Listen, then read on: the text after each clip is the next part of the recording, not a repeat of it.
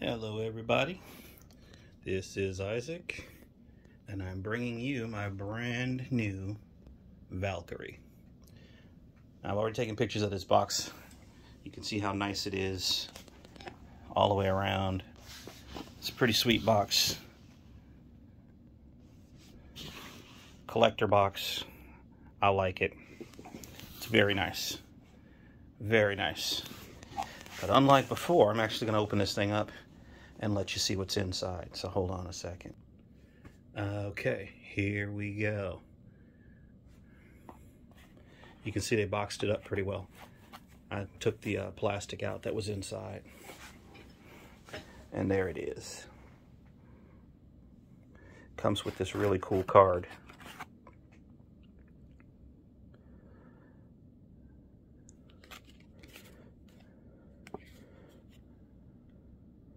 So that's actually pretty nice. Pretty nice. Back in the box. And here's the saber itself.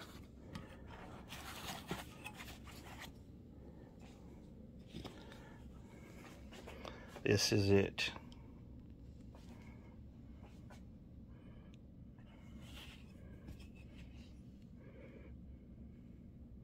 Give you a real nice look at it. Those ventings on the side is pretty nice. See, there's a lot of detail from pommel. Here's the bottom of the pommel. Nice venting. We're going all the way up to the top here. Let you take a look at it up close.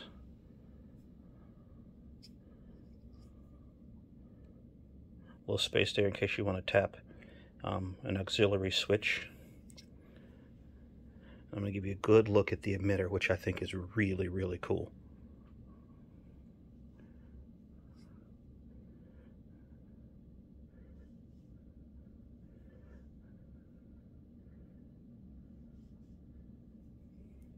Pretty nice.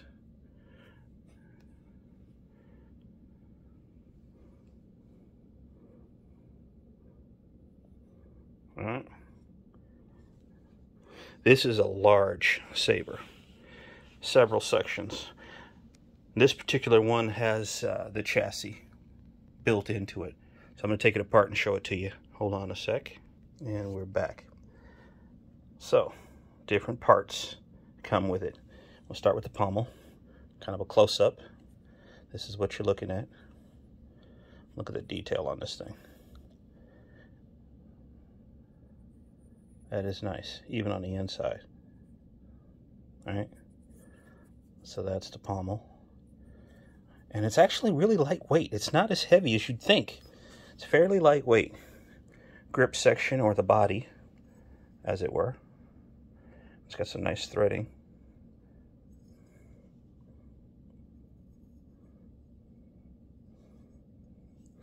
And then, of course, this one you can buy with a chassis. And as you can see, it's not bad. Got a little engraving on the side there, Valkyrie. It's actually pretty nice, pretty solid. Spot for the speaker there. And then that's the back of it. You can hide all the wires and whatnot. And I believe it's all held in,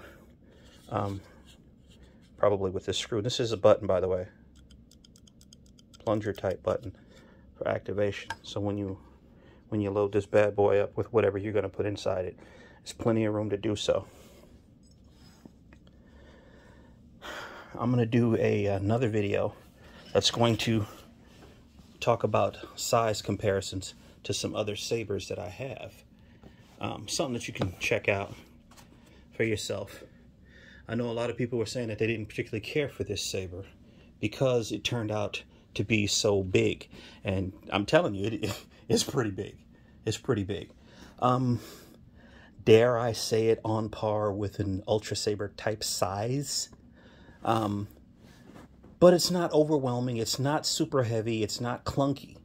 I like it. I personally like larger sabers myself.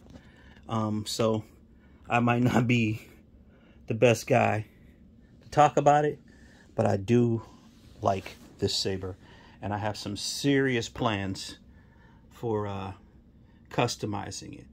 I'm going to have this powder coated and etched.